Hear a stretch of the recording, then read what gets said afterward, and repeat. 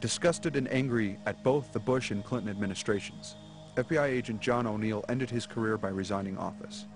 John O'Neill was given a new career as Deputy of Security at the World Trade Center in New York City for the private security team of the leaseholder of the building, Larry Silverstein.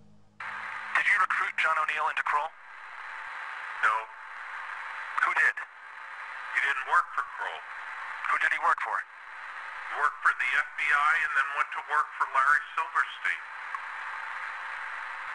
But I thought Kroll had the contract to do security at the World Trade Center, and I thought John O'Neill's first day at the job was on 9/11. And I joked with him, I said, well, that'll be an easy job. They're not going to bomb that place again. But I thought Kroll had the contract to do security at the World Trade Center, and I thought John O'Neill's first day at the job was on 9/11.